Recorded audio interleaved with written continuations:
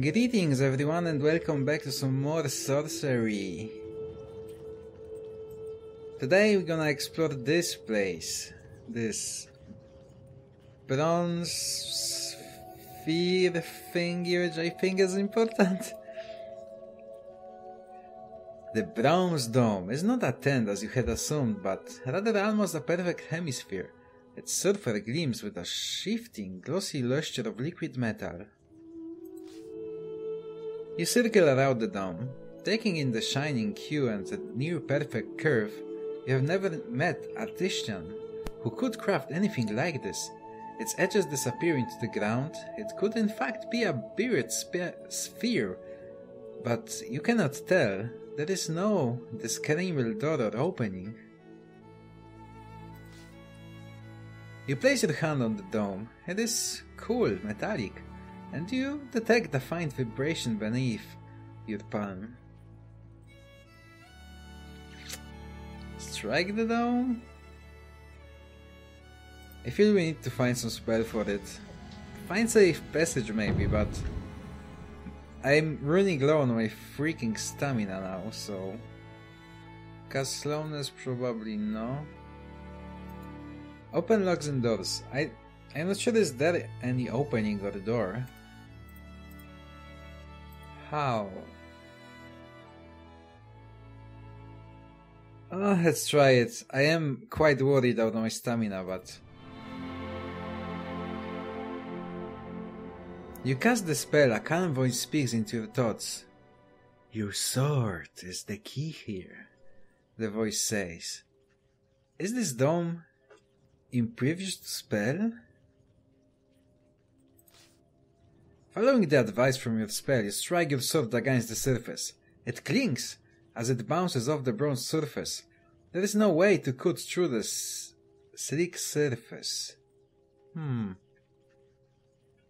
So, what I'm supposed to do now? I mean, I checked all the spells, there wasn't really anything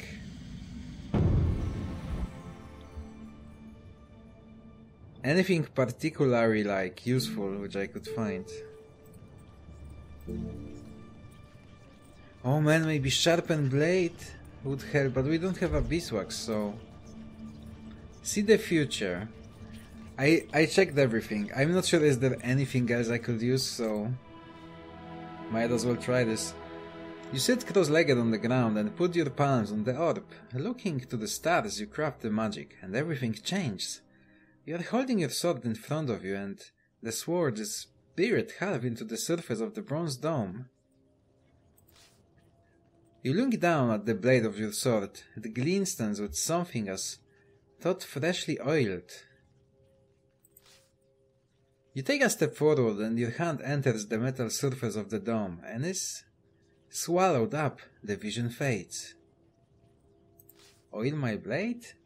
As indicated by your vision, you apply a little oil to the blade. It gleams, but the gleam is not the gleam you saw in your vision. That was thicker, more yellowy. Oh man, I probably need a beeswax to this. Are you serious? I don't know how to get beeswax beside the very first freaking encounter on the very first sorcery. So it's insane for me, like this is what I actually need.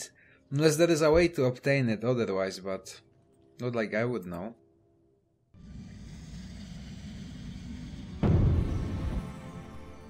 Well, since I don't see anything else which I could do here, I think my only option is to just like abandon this. Man, we take so much time to find this place and we can't even enter it. This is... I wish we could, I think that would be nice. But at this point we can just go back, I guess, because I don't want to waste any more time for it. You have had enough of those streets. You cannot afford to lose your way for good. The fire at the crossroad is still burning. You look over the group around the fire. They are poor and half-starved, but there are at least 30 of them. You cannot hope to overpower them all. If you were to attack, you would most likely be surrounded and stabbed in the back. Judge the scavengers. Sure, just give me this option. Just wait when I misclick. I don't think I even need to attack them. For whatever reason I would do that, I do not know. You pass by the alleys and follow the road as it heads towards the rising wall of Mapang. After a while, the path opens out into a stony clearing. The wind picks up as the evening draws on. It will be dark soon. Guards walk this way and that across the space. The flagstones of the square are smoothed and worn as stood by torrential rain. Across the square is a low wall, set with a door. The guards do not seem to be guarding it, but none of are going anywhere near it either. The people in the square are moving this way and that, seemingly without purpose. They all seem quite concerned and busy, however. You could elbow your way through the strange crowds filling the square. You cross into the middle of the small square. Guards move this way and that across the flagstones. The sun lowers towards the horizon. Soon it will be dark once more. In one corner of the square is a tent from which rich smells are rising. Oh! The food seller has a low tent with a cooking stove. A few of the square wandering populace pause by it to eat before continuing on their endless circuits. This is not a good place to hang around. I would like to find a place to sleep, maybe. I would like to have some food as well, actually. You approach the small kitchen. The one side a long table is crowded with people eating their meals. The chef bustles through the kitchen. Hungry? It seems the cook is serving mysterious cake for 7 gold. It is bright orange. 7 gold is exactly how much I have! Oh my god. Is this game just like tells you it's cost as much as you have money right now, or... You ask about the mysterious cake. Now, you're probably wondering about the color. I cannot tell you. Might make you nervous, but all chefs make have secrets. Mista?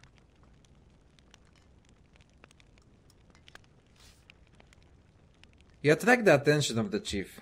Yeah? You want to eat? Is the food good? Best in this part of the city, he replies proudly before adding though that that's not saying much. What is this part of the city? The Eastern Square. But it's more like a holding pen, really. What are the people here all doing? Here? Eating. Out in the square, you mean? They're waiting. Waiting for what? To be needed, of course. If you watch long enough, you'll see them being called away. You ask a lot of questions, the chief observes through narrowed eyes. Must make you hungry. He waves a hand at his stove. Something to eat? Oh man, I have really... should we eat it? I think we could eat it, right? My stamina is pretty bad, but that could help me. And I have only 4 rations left, so... Oh, it gave me just 2 stamina. Well, that was very helpful. You pay tacking your meal to the table. You slurp it up. The meal is disgusting. Clearing your dishes, you move on. Well, there goes my gold, I guess. You turn to the middle of the small square.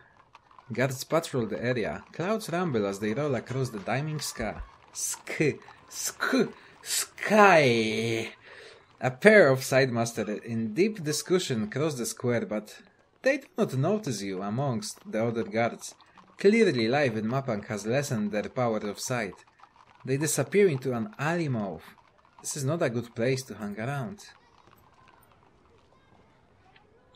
You make your way to the far wall into which is a set allow door. You turn to see that the guards in the square have noticed you, but your disguise appears to reassure them you are not stopped. You feel an incredible energy rising from behind the door, as thought something was chained there. I feel like touching this door is like a mistake to be made. You tried the door. It is merely leached against the wind and not locked. Which way now? Really? You just wanted me... Just telling me I can go inside? You step through the door into a curious quiet area of stone. Low towers rise from a dark pool of icy-looking water, with paths sneaking across it from one to another. The whole place is worn and ruined. You cannot help but shiver. You are back amongst the haunted, powerful towers of abandoned quarter of Mapang. The sun has almost set and the sky is deep pink. It will be night soon. The problem is I don't see... I could find place to sleep here maybe? The water looks cold as ice and has no reflections.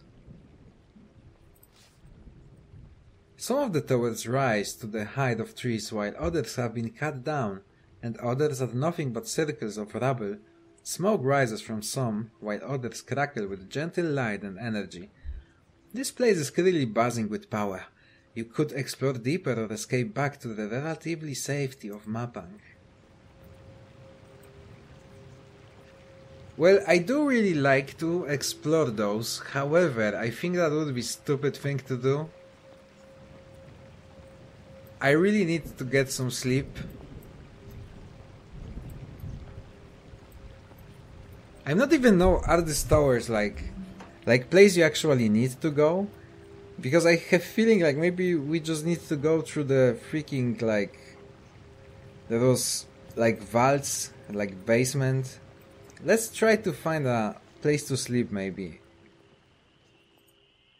But I have no clue where I could find a place to sleep. Rest here. Night is gathering all around you. Everything seems quiet. Laying your pack down, you try to rest despite the strange noises that drift through the air. You do not need to eat more today. Okay, I'm gonna just close my eyes. You get comfortable and rest. What is left of the night is restless with vivid dreams, and all the while you hear distant laughter from the east. During the past day you lost some gold, I mean all of it, yep, and found no new clues. You open your eyes to see guards walking this way and that across the square. Amongst various others you leap quickly to your feet in alarm. You could elbow your way through the strange crowds filling the square. Okay, we get some stamina back I guess, but this is still not very good. I think maybe I'm just gonna pause here. And, you know, we're gonna explore the towers in the next episode. And I really don't want to die, and I feel like doing a really huge mistake here. Like, this is just like... It's there for you to explore, but you don't need to go there, like, at all. You just need to pass the freaking, like, the creatures in the basement, which you might remember from few episodes before this one. But I'm gonna give it a shot, and I'm probably gonna regret it. But we're gonna explore this side of towers next time. I'm curious what they're hiding. I know they're hiding a lot of death probably. And I'm gonna regret going there, but we'll see. We'll see. I hope you're looking forward to check the more Towers of Doom. Yeah. So, have a lovely upcoming weekend, guys. I hope you enjoyed. Let me know if you did, and I'm gonna see you with more sorcery next Friday. Farewell.